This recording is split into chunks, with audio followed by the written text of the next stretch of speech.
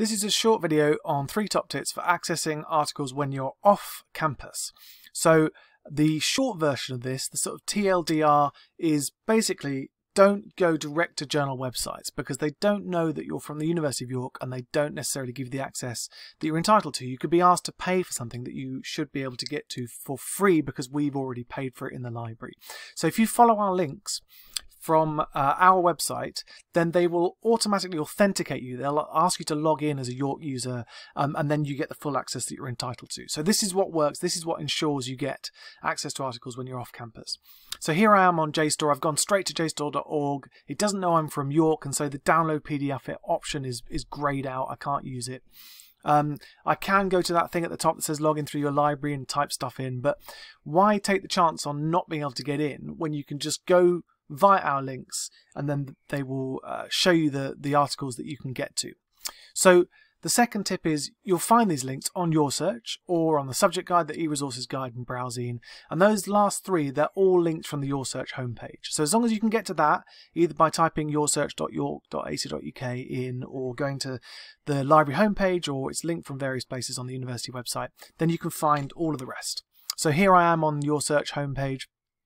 You can see along the bottom, subject guides, e-resources guide, Browsing, they're all linked there.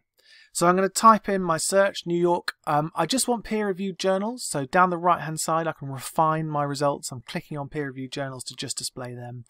And then here are my results, 6 million of them. And underneath each result, there is various options. So on this third one here, I'm going to click full text available.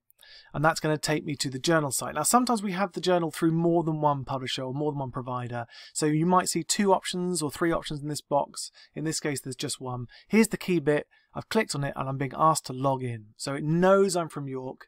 Here's the journal homepage for that particular issue of the journal. Here's the article that I want.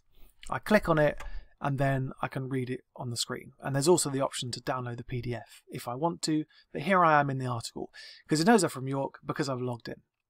So back to UoSearch, there's actually a simpler way for a lot of these. So download PDF will display under lots of the articles that we have, and you can just click on that and go straight there. You don't even have to go to the publisher website. You can just go straight into the PDF and start reading whenever you see that. So that's by far the simplest way of getting to what you need. Back to the UoSearch homepage. I'm now going to follow a link to the e-resources guide. This allows you to search by category. So you can see, for example, all of our newspapers in one place. In this particular case, I'm going to click on the e-journal collections category, scroll down a bit.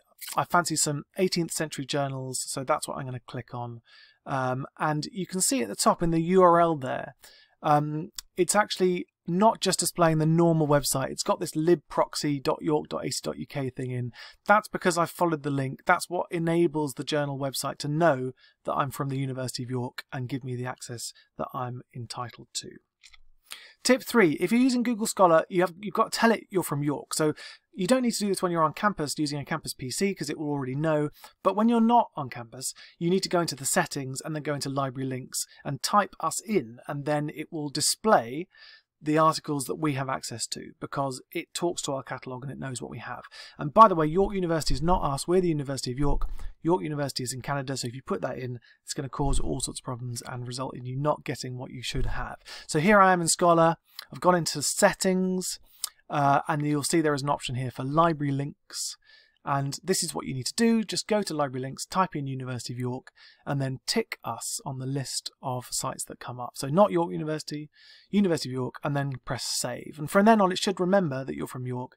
And then when you type stuff in, you'll get this full text at York notification on the right hand side. You can see there where we've got access to the article. So there's no guesswork, there's no going to the publisher website and seeing if you can log in. You just know, and you can just click on the PDF link, go straight to the PDF and start reading about bats in caves.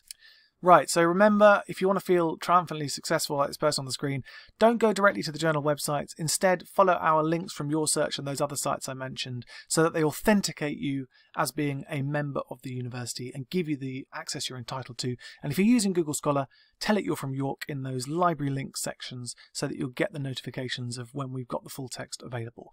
Best of luck with your searching, and I hope you find everything that you need.